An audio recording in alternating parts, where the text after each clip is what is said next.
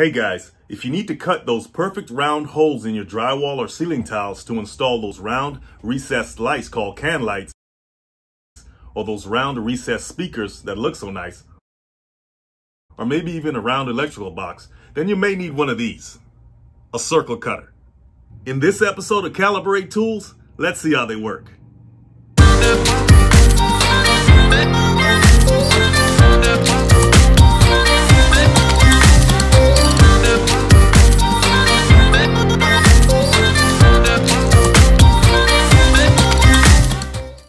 Okay guys, so today we're going to talk about two different kinds of circle cutters here. The first one is this one, all right? As you can tell, it's pretty straightforward. It has a center point marker. This is where you would mark the center of your circle right here. It's metal and it has a knob, okay? Now this knob tightens down onto this spanner here. Now this spanner has increments on it, right? And these increments will allow you to measure the diameter of your circle, right? Here on this end is the blade.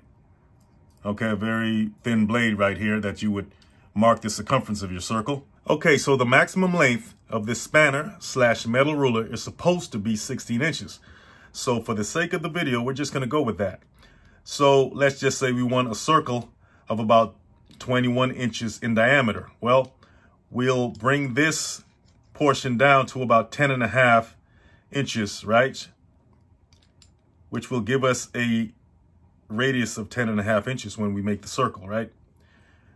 And that's how we would mark our measurement for the radius and ultimately the diameter of the circle. So you bring this over and then you tighten the knob down and that's it. And it's pretty straightforward. This is what you would do. Let's just say on this piece of drywall I got laying here, you want your center to be right here. So you would take your marking point right here and press it down in the center and simply scribe around, all the way around with your blade.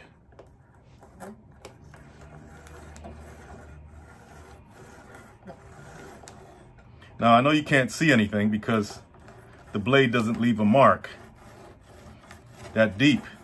But if I press it a little more, apply a little bit more pressure, then you would see a blade mark. And as you can tell, well, I know you can't tell right now. I'll show you in a minute. Okay, keep going around all the way. As you can tell, you're gonna have to apply some pressure to make sure that that blade penetrates that drywall so you can see where you're cutting.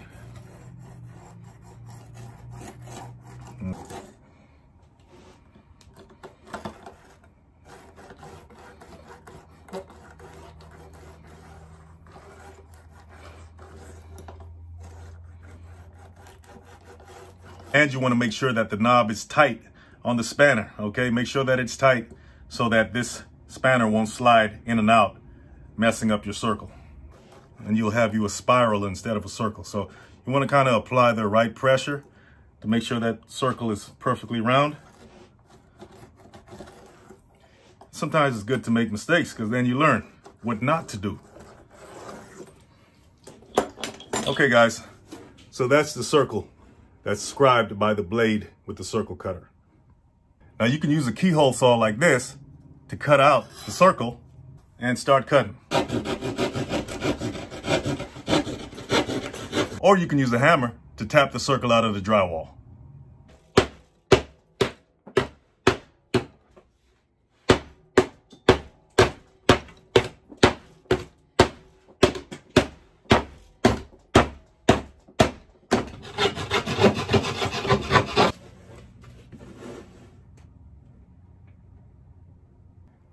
Now this hole cutter makes it a lot easier to cut holes, and I'll show you why. Now the way this works is that it has a drill bit and it has two blades on the opposite sides of the drill bit, right?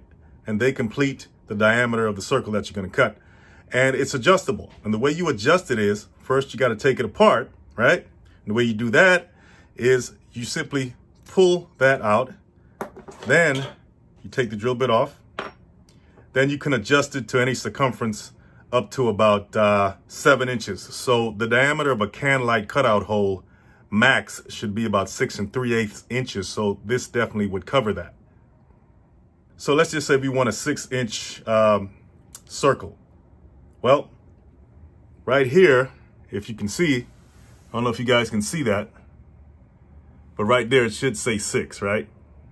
But let's just say you can move it around. You can slide it to say, let's say you want a 5-inch diameter circle. It'll say 5 right there. So let's bring it back to 6.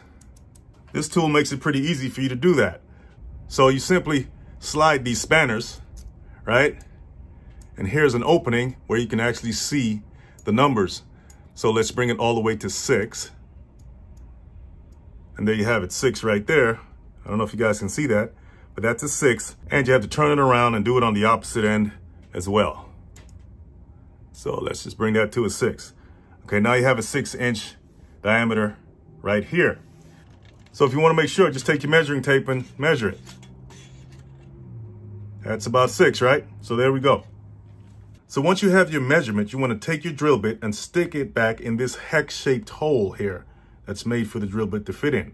All right, so you stick it in. And what that does, that locks in these spanners at the measurement that you calibrated, right? So these spanners can't move. But remember, if you remove the drill bit, you can move the spanners, right?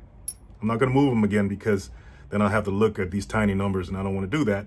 But when this drill bit is out, you can slide these things back and forth. But once you insert the drill bit in, it locks it in place. Pretty ingenious there.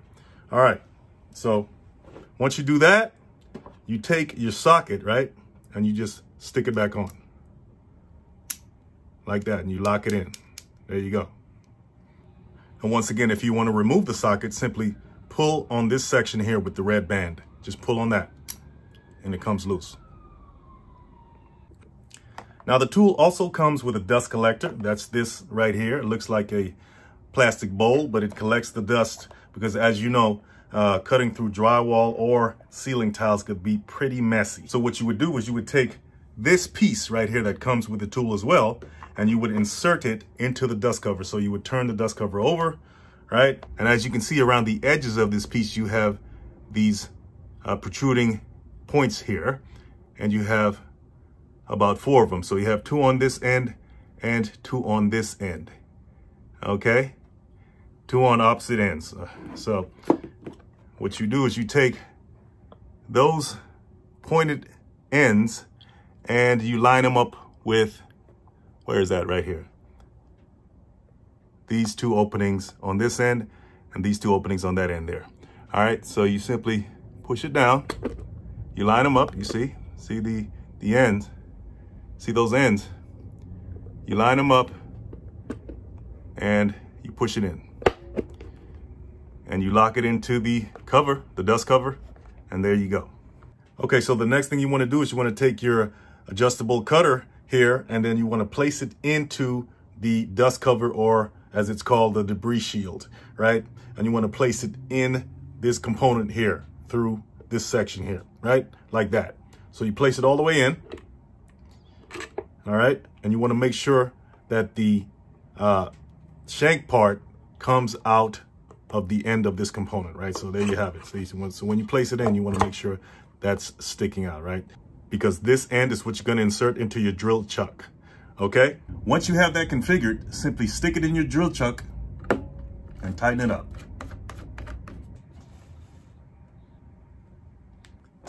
I know you guys can't see it, but inside this component here is a spring that allows this cover to retract back as the drill penetrates the surface, so it won't stop the drill from doing that.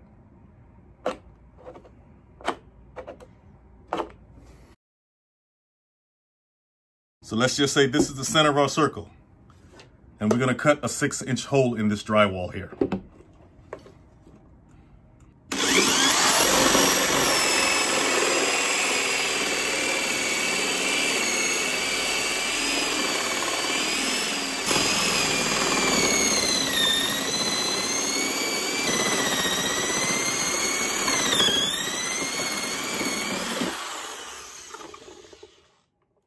Now look at all that debris, all kept in one place and not in your lungs or eyes.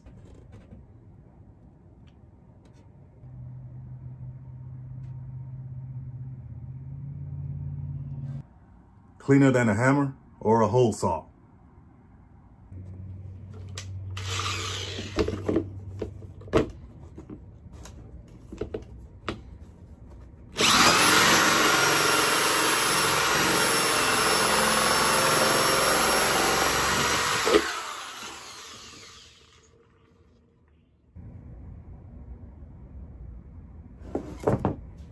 Okay guys, what do you think about drywall circle cutters? Are they worth it? I think so. So if you like what you saw today, hit that like and subscribe button, and also hit that notification bell so you can know when I bring you another great video. I'll see you guys in the next one.